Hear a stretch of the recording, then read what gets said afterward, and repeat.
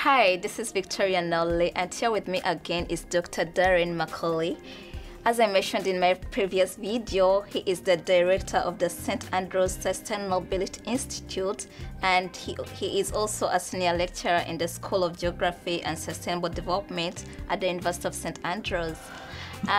In the previous videos, we talked about fossil fuels and energy justice. We also talked about energy justice and alternative fuels, that is renewable energy. And we also explored more on the geographical perspective of energy justice. In this video, we want to look at energy justice from a global perspective. But before we start, I'd like Dr. McCauley to briefly introduce himself again. Well, thank you very much, Victoria, for inviting me back. Yes, indeed, I lead the St. Andrews Sustainability Institute, which I'm very proud to have done for the last 7 years. I also have been involved in a range of energy projects, some of which I want to raise particularly in this video, as we're going to focus on energy justice from a global perspective. So I'll perhaps raise some examples from Russia, Nepal, Vietnam and the US, where I've done some work over the past 7 years. Okay, that is really interesting. So let's get started. What do we mean, like how can we understand energy justice from a global perspective? Because as we mentioned in our last video, different countries, different regions face different energy challenges. So how can we bring it up globally? Yeah, so I think the starting point here is whenever you've traveled and worked on a range of projects, the common theme that I see in my work is the issue of energy access.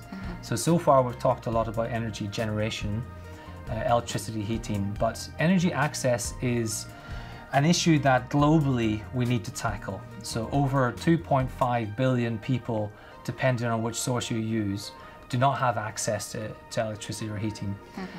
And quite often that access is intermittent. So in my work in the Russian Arctic, what I found was this desire to have access to energy was exactly the same as what I found in, for example, in Nepal. But one issue that cut across both examples was this idea of having electricity all the time, something that we take for granted, particularly within the context that I've been working in. But this common global challenge of trying to ensure global energy access is something that I think unites a global perspective of energy justice. Okay, actually you've brought in energy access. I've written on energy access issues, and then for energy access we realized that we have four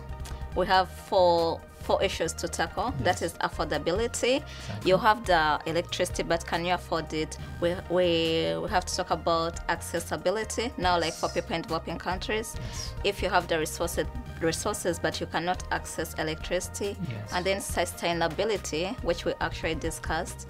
And so the next question is, how, because you've talked about the issue of Russia, and that actually brings in energy justice from a global perspective. It does. Because I didn't even know that they had energy access issues. Oh, yes. Obviously.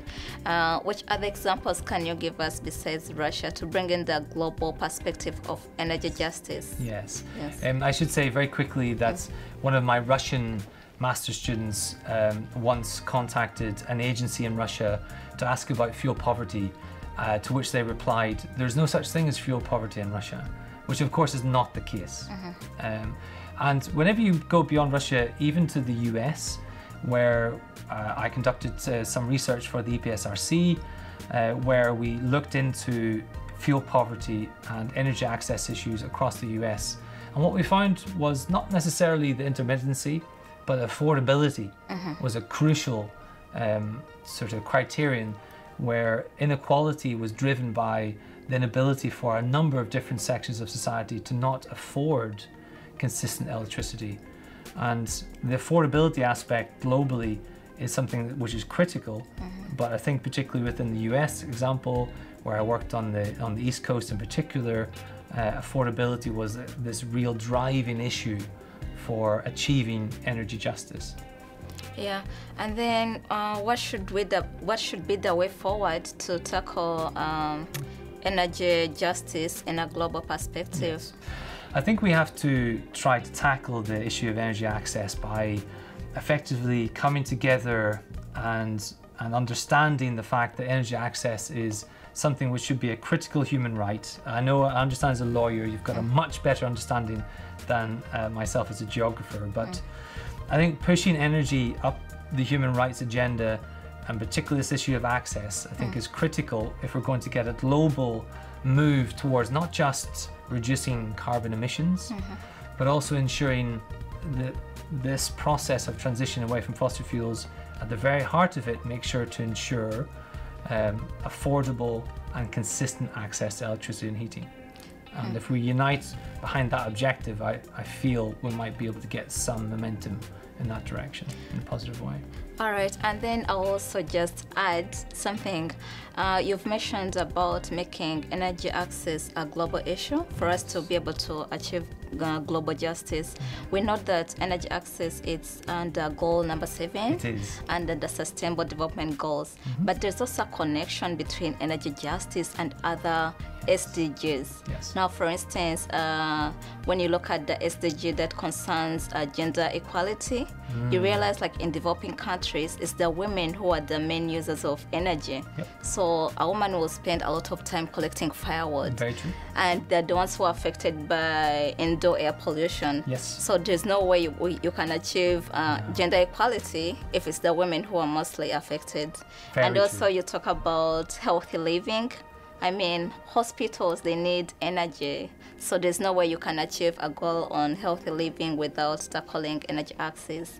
Education, you know, right now we're in the library, but we're still using energy. So yeah, it's a global issue, and there's no way we can achieve energy justice if we cannot tackle energy access. I absolutely agree.